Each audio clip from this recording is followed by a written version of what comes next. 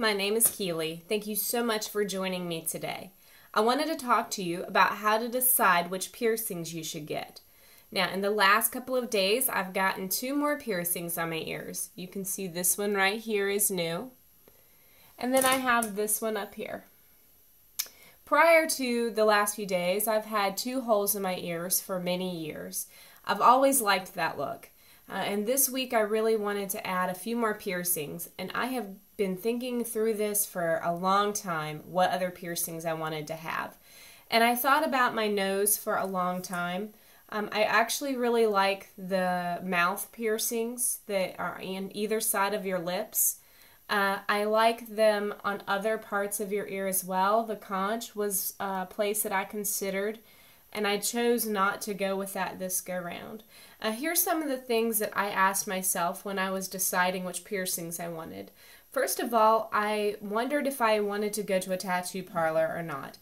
If you get an ear piercings and maybe even a nose piercing, you can go to a pagoda, go to the mall, but anything that is angled or they can't get a gun to it, you have to go to a tattoo parlor.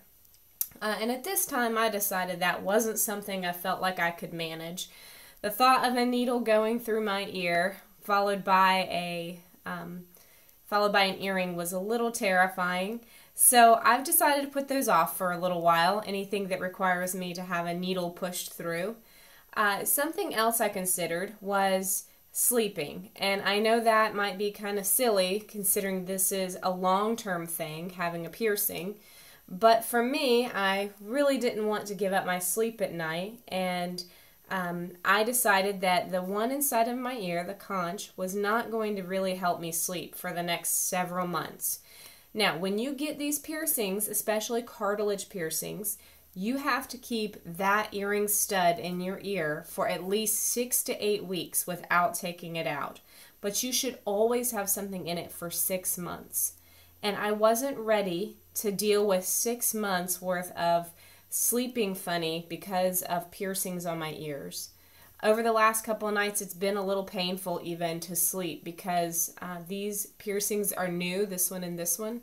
So it is hurting a little bit and I have to keep them in. The other thing that I considered when I was getting my piercings was being professional. If I wanted to have a professional job, is a nose ring or some other piercing going to keep me from having that?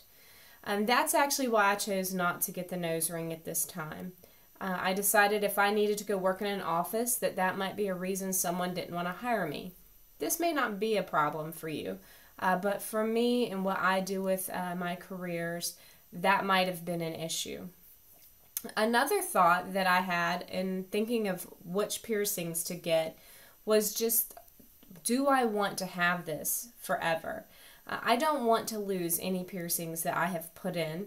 Not to say that a piercing is forever, but I really wanted to make sure that when I was deciding on my piercings, that it was something I wanted long term.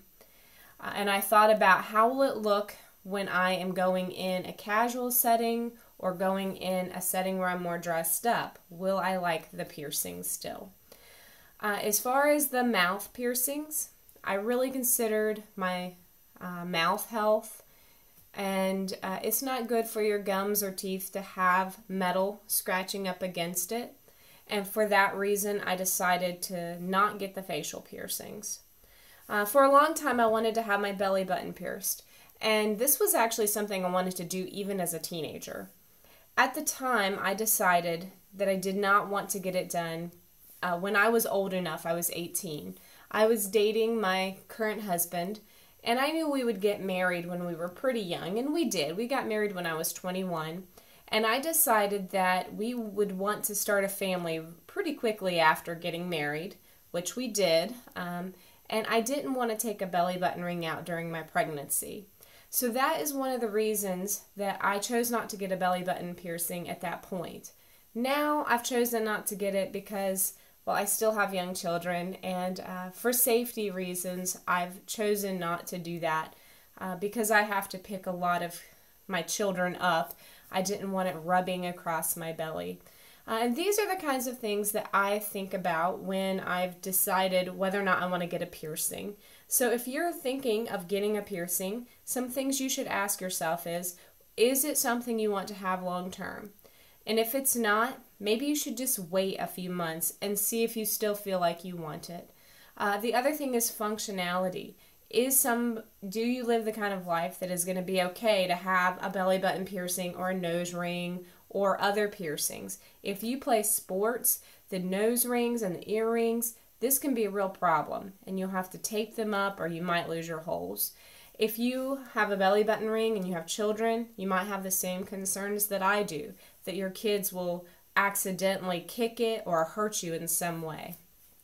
And as far as jobs go, depending on what profession you want to go into, that might also be a deterrent for what piercings you get. And as far as also the other functionality of sleeping and being able to take it out, you need to keep piercings in for 6 months nonstop. So you need to be ready to have that piercing in for half a year at the minimum. So I hope this gives you something to think about, and if you do choose to get any new piercings, please leave me a message in the comments. I'd love to hear about it and find out what you chose to do.